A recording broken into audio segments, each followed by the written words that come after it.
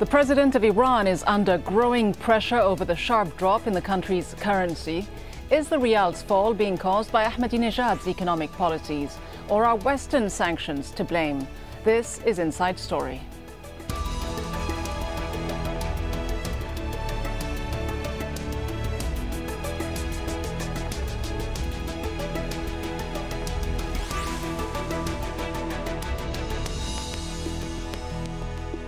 Hello and welcome to the program. I'm Rida Fakhri. Riot police in Tehran have fought with protesters angry over the sharp fall in Iran's currency, the Rial. Hundreds of demonstrators turned out on Wednesday to demand the governor of the central bank step down. They also accused President Mahmoud Ahmadinejad of financial mismanagement. The Rial has fallen to a record low against the US dollar in recent days. Ahmadinejad blames US and EU sanctions imposed against Iran because of its nuclear program. He calls it an economic war. Everyone is aware that foreign trade and commerce don't have a very high share in the Iranian economy, but the figures are being used in the psychological war for a greater effect on the markets. The number of US dollars being exchanged in our country is not that big. Well, the Rial has fallen in value by about 40% over the past week. The drop is being blamed on domestic mismanagement of the economy and Western sanctions. A year ago, it cost about 12,000 Rials to buy $1 US. But this week, in just 3 days, Iran's currency dropped by about 20%. It hit a record low of more than 37,000 Rials for a dollar. That means the Iranian Rial has lost more than 75% of its value in the past year. So what really is behind the latest collapse of the Rial? Joining us to discuss this from Tehran, Mohammad Marandi, Associate Professor at the University of Tehran. In London, Babak Emamian, Chairman of the British-Iranian Business Association. And in Brussels, Joshua Goodman, Communications Director at the Transatlantic Institute. Let's begin in Tehran. Professor Marandi, the President of Iran calls it a psychological war that should be blamed on others. How much should he be blamed for the dramatic devaluation of the Iranian currency, and how much anger is directed at him in Iran? Well, I think part of what he says is true, and part of it is really mismanagement. It's somewhere in the middle. Obviously, the United States and the Europeans have been trying hard to make ordinary Iranians suffer. The objective of the embargo and the sanctions on the Iranian central bank are to prevent Iran from even importing food, rice, and medicine. But they haven't had the effect that the Western countries want them to have. But on the other hand, the current administration, in the eyes of many economists, have made mistakes. There have been contradictory statements over the past few weeks over government policy, for example. And there's also been a policy over the last 10 years, the last 3 years mostly of Mr. Khatami's administration, and Mr. Ahmadinejad's 7 years in power, of inflating the strength of the Iranian Rial, propping it up. And the gap between the real value and the value promoted by the government was just too much. And also, as I said, the sanctions did have an effect, so the currency did begin to fall. Joshua Goodman, the president, even though some in Iran blame him for mismanagement of the economy and for this drop in the value of the Rial, he blames it on those psychological factors, on external factors, saying that pressure from the West as well as currency speculators were chiefly responsible for the current situation. People are on edge psychologically, aren't they, in Iran? Well, let's just start with President Ahmadinejad's response. Very simply, he's deflecting. A lot of responsibility, as Dr. Marandi said, does fall on his economic mismanagement, and he's trying to put the blame elsewhere. I mean, suggesting that foreign powers are at play. This is reminiscent of of what we heard from the foreign minister of Syria at the United Nations General Assembly last week, when he said the opposition, really any opposition to our regime, is coming from foreign influences. You heard it in Libya from Gaddafi. I could go on and on. It's very typical for authoritarian leadership to respond this way. Can you deny, though, that sanctions are having a major impact? Look, sanctions are having an impact, the extent to which is very difficult to judge, and I do need to correct one thing Dr. Marandi said. The sanctions are not preventing the entrance of medicines and food to and basic supplies to Iran. That's completely unfounded. In fact, just sitting here in Brussels, Europe, despite having very strong sanctions against Iran, still has very high levels of trade. It's only on technologies that relate to the nuclear program and on oil and in the energy sector. That's where the sanctions have primarily been focused. It is impacting, sanctions are having an impact. It is impacting the import of goods, isn't it? Let me allow Professor Marandi to respond. Well, obviously, when you try to shut down the Iranian central bank, the objective is to prevent Iran from importing any goods. It doesn't matter if it's medicine or if it's foodstuff or it's machines. Not only does it make it more expensive because the Iranians have to use mechanisms outside of the banking sector, it makes it also less reliable. And at times, many companies just refuse to engage with some companies inside the country because of fears of the money going through or not. No, there is no doubt, if one looks at the WikiLeaks documents, even before the recent sanctions, from the very start, the objective was to hurt ordinary Iranians. And with the United States trying to prevent Iran from selling oil is in order to hurt the economy, to create job losses, to impoverish people, to make people dissatisfied. But it's quite brutal, and I think it only creates greater hostility towards the West in Iran and outside of Iran. So to claim that it doesn't have an effect on the imports of food, I think is unrealistic, and I think one should be more honest about what the objectives of the United States and the Europeans actually is. Babak Emamian, what is for you the main reason behind the Rial's dramatic devaluation? The government's economic policies or these stifling US, EU sanctions? Government economical policies, and I agree with Dr. Marandi, but I go further back. I think the cause of all these miseries is because of the exchange control that was imposed at the beginning of Iranian Islamic Revolution. Now, the death knell of any economy is when you impose exchange control, because you introduce black market economy into any system in any country, and it starts with its currency. So immediately after the exchange control was imposed, there was a black market currency introduced into Iranian economy, and then that introduced other black market into other aspects of Iranian economy. But the main blame, I don't blame it on Dr. Ahmadinejad, the president of Iran, but I blame it on the central bank of Iran, because it's been pursuing policies where it has propped up Rials, as you said, only to help the importers, not the exporters of Iran. It's been the central bank, I would go as far as accusing them being in the pocket of importers of Iran who are mainly the Bazaris, and against the manufacturing, against the exporters, against anything to do with actually encouraging growth in Iranian economy. But what can the central bank do, Mr. Emamian, in the face of the recent measures that were taken? Less than a year ago, we had these financial banking sanctions imposed by the United States.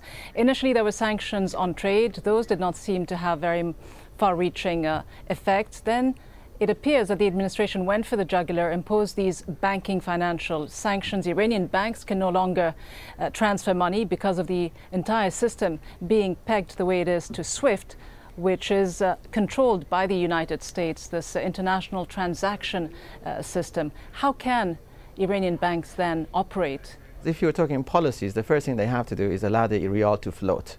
We have to, once you allow the Iranian Rial to float, actually you're opening the Iranian books. It's exactly what happened to Greece. When they entered Euro, their books were opened up, and the first time you could actually see the weakness in their economy. And once you allow the Rial to float, you actually are indirectly opening the Iranian economic books. So you could actually see what are the holes, what should we do to improve them. The other thing which you mentioned is political a little bit. You're absolutely right. And that is, we have, as Iranians, to get our relationship with Western economies sorted out. We cannot continue this hostility. It's not helping anyone in Iran. Joshua Goodman, for the economy to function properly, doesn't it have to rely on small, medium-sized businesses' ability to be able to trade freely, to flourish? Can this happen with the kinds of steps that the United States has taken? And isn't it then holding hostage an entire population because of the policies of its government, or in some cases even its perceived intentions? The question is not, does the responsibility lie on the United States or on the European Union? The responsibility lies on the Iranian government to adhere to its international obligations concerning its nuclear program. That is the reason, and that is the single reason why there are sanctions against Iran. The Iranian government to date has not made a genuine offer. It's what the European Union is waiting for and why it has continued in its negotiating process. But even the letter from the 3 foreign ministers from France, Great Britain, and Germany to their colleagues made clear that to date, Iran has not put a serious proposal on the table, and as such, they have had to continue with economic sanctions as a means of pressuring the government. Well, the nuclear program is no doubt important to the West, but isn't it also being used as a pretext to bring about regime change in Iran? Since 1979, hasn't the West adopted several measures, sanctions and the likes, against the regime, overt, covert measures to try to undermine that regime?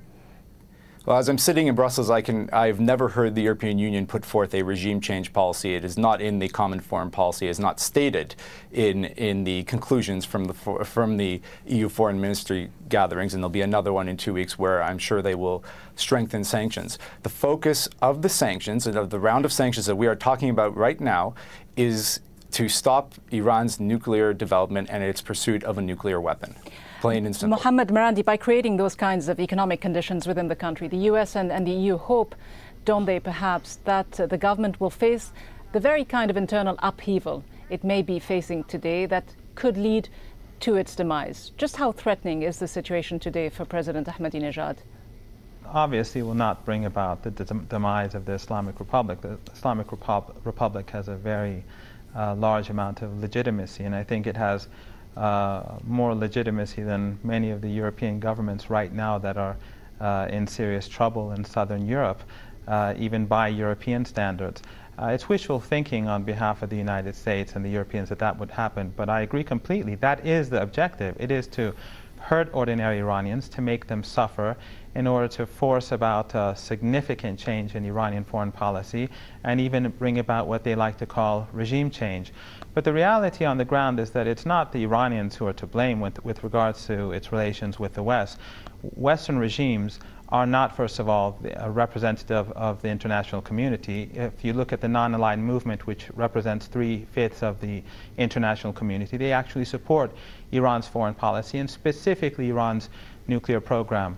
So Western hostility is basically because of Iran's independent foreign policy, and to be honest, it is because of Iran's opposition to apartheid in Palestine. The Iranians see Israel as almost exactly the same as apartheid South Africa, as a racist regime, and this is something unacceptable to Europe and the United States. But at the end of the day, the only way forward and the only way towards rapprochement is for European countries to recognize Iran's nuclear rights and its rights as an independent country, and then I think the Iranians will be quite willing to be more open about their nuclear program if there are any serious concerns. Joshua Goodman, is this kind of approach a constructive one to get Iran to be more transparent about its nuclear program? And just leaving aside the economic, social, political impact of these sanctions, what is the legal basis for such a wide-ranging sanctions policy? Well, Iran has set its own standards for its obligations to the international community regarding its nuclear program through its signing of the Non-Proliferation Treaty. And the legal grounding for this is in the Security Council resolutions passed through the United Nations. The sanctions program was put in place quite simply as a result of as a last resort, because Iran had not acted in good faith, had not been transparent. If Iran wants the sanctions to end, they have to halt their uranium enrichment, and they have to make their program completely transparent. They have not done it to date. May I respond? The EU has never denied Can I finish my point, please? The EU has not denied Iran's right to a civilian nuclear program. In fact, I've seen statements that affirm it. And that's the same thing that the non-aligned movement affirmed. They did not affirm Iran's right to nuclear weapons, which is what the international community is objecting to, because there are concerns documented by the IAEA that Iran is developing the components needed for a nuclear weapon and is in pursuit, perhaps, of that objective. And that is what the EU is concerned about, and that is why the EU is acting, and that is why the US is acting, why the international community is acting, and it is not driven by any other factor than that concern. I think your guest knows that he's being misleading here. First of all, the non-aligned movement supports the Iranian nuclear program as it is, and it has never expressed concern that Iran is pursuing nuclear weapons. And this is, if you can find that anywhere in their statements, I would be very glad to see it, and I will change my stance. The EU, as you pointed out, you made two contradictory statements. On the one hand, you said Iran must halt its nuclear enrichment, and on the other hand, you said that the EU is willing to allow Iran to have a nuclear program and enrichment by extension. Iran has never been in breach of the Non-Proliferation Treaty. This is a fact. There is no evidence with regards to that. And there are two sets of sanctions that we're talking about here. One is by the UN Security Council, which is not a democratic body. It's a dictatorship of the powerful. And on the other hand, there are sanctions that are much more extensive, being imposed by the United States and its Western allies, and not only against Iran, against countries that do trade with Iran. In other words, the United States and the Europeans, and especially the Americans, are dictating terms to Korea, to India, to South Africa, to Brazil, which is extraordinary. It is a very hegemonic and imperialistic attitude. Well, let's just take a look, should we at this stage, at the United States reaction to what's been going on in Iran in the last few days. The US Secretary of State, Hillary Clinton, has acknowledged that sanctions have contributed to Iran's economic problems, but she also says that those sanctions could easily be lifted. I think the Iranian government deserves responsibility for what is going on inside Iran. And that is who should be held accountable. And I think they have made their own government decisions having nothing to do with the sanctions that have had an impact on the economic conditions inside the country. And of course, the sanctions have had an impact as well, but those could be remedied in short order if the Iranian government were willing to work with the P5+1 and the rest of the international community in a sincere manner. Mr. Emamian, just looking at the first part of what Hillary Clinton said, that the Iranian government essentially should be held responsible and accountable. It's made its own decisions that have nothing to do with sanctions. Really, can the Iranian president make any significant economic decisions that don't take into account the economic impact of sanctions? Yes, and what I have to say is what the argument that Dr. Marandi had, philosophically, it's right and it's very beautiful, but we have to be realistic here. 80% of the world inventions come from United States of America.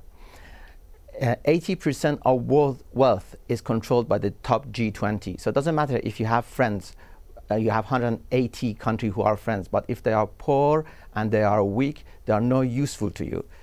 We have to get real about life here.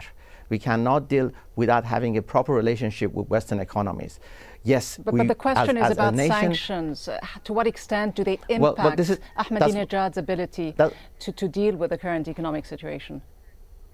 Well, his hands, or he claims in recent interviews, and others have claimed that they have tried to actually have this relationship improved so they could have, economic prosperity from these countries and have a better relationship with these countries. So that's the problem they have. There is this block in Iranian politics that wants to stop any relationship with Western economies, and their idea is our independence. Now, I have to say, I know something about independence. Independence is about having money in your pocket. If you don't have any money, you have no freedom. Money means freedom. The reason why people in Iran are coming to the streets, because their buying power is decreasing. That means their freedom, the ability to purchase things, to buy things, to improve life is diminishing all the time. So we don't only have political freedom, we have economic freedom. And in the debates that you have in Iranian politics, nobody talks about economic freedom of Iranian people, which is continuously diminishing for the last 33 years. Looking at the second part of what Hillary Clinton said, Joshua Goodman, she admitted that sanctions were having an effect, saying that the situation could be remedied, quote, in short order. Essentially, if the Iranians showed what she called goodwill and a genuine interest in negotiations on Iran's nuclear program. So is this all about Iran's nuclear program, despite some of what Professor Marandi alluded to, the fact that Iran has indeed signed up to the NPT and respected some of its obligations under this treaty? I mean, to what extent is the US pushing a bit too hard? Because Iran, after all, is a liberal economy. There are private businesses, and a lot of small private businesses are hurting as a result of the financial and banking sanctions that have been imposed by the US administration. Well, this is about the sanctions. This is about the nuclear. The sanctions are about the nuclear program. It is, as you said, and that is the focus of the sanctions. The troubles with the Iranian economy are, as my colleague in London said, they have there are various factors, including economic mismanagement. You know, Dr. Marandi won't discuss the lack of transparency in the Iranian economy, the fact that the IRGC controls, the Islamic Revolutionary Guard Corps controls a very big chunk of the economy, and that does create some of these problems. I mean, if we look back at the fall of the Rial over the years, you could see the diminishing value well back past 10 years before the sanctions regarding the nuclear program even began. Inflation has, for as long as I can remember, as long as I've been following the issue, been in the 20s, 30%. Same with unemployment. These are, you know, the consistent maladies of the Iranian economy, and this is the reality itself. So, you know, putting the blame on sanctions is a way of both deflecting economic responsibility and the international responsibilities concerning the nuclear program. Could the U.S. be taking this too far? Because its sanctions not only prohibit U.S. corporations and entities from trading with Iran, but foreign companies that do business with the United States are also prohibited from trading with Iran. Isn't this taking it a bit too far, trying to circle the Iranians and their economy from every conceivable angle? Well, it's not circling them from every conceivable angle. Iran still has trade, as I said, even with the European Union. You know, they still have, on a bilateral level and on a multilateral level, you know, the numbers are quite significant. What the U.S. is doing is ensuring that companies that they deal with don't violate what they perceive to be the right economic code of conduct with Iran. That's their prerogative, and that's the position they've taken. And they're doing it simply because of Iran's nuclear program. Mohammad Marandi, Iran's nuclear program, with the accumulation of sanctions, where does the government find itself? Is there more anger at the government for its continued policies that are used to justify the sanctions, or more anger towards the West? Where does it stand today? Well, I think there's a lot of anger about the current currency policies imposed by the government in Iran. You can see it in Parliament, in the media, and that's a good sign. The Speaker of Parliament is a harsh critic of the President, and that is how an open society works, contrary to the misleading picture that we usually get of Iran in the West. Contrary to what your previous guest said, I was the first person actually to say that the current situation is a combination of both the inhuman Western sanctions and mismanagement in Iran, whereas he seems to like to say that the United States is a benign regime. I think that at the end of the day, the United States is going to hurt itself more than anyone else, because most people in Iran do believe firmly that the West and the United States in particular are out to hurt ordinary Iranians. As I said earlier, the WikiLeaks documents from the past show this, and current policies prove this. At the end of the day, this government is accountable to Parliament. And in the coming days, supposedly, the government is going to initiate new policies with regards to the currency. As your Iranian guest rightly pointed out, the Iranian currency has to be at a rate that is acceptable to exporters. If the government gets this right, if they play a reasonable game, a lot of good can come out of this in the long run. But currency instability is something that they have to resolve very quickly because it hurts ordinary people, but that does not absolve Western regimes for their actions against the Iranian people. We'll have to wait and see how the situation develops over the next few days. But for now, thanks very much to all of our guests in Tehran, Mohammad Marandi; in London, Babak Emamian; and in Brussels, Joshua Goodman.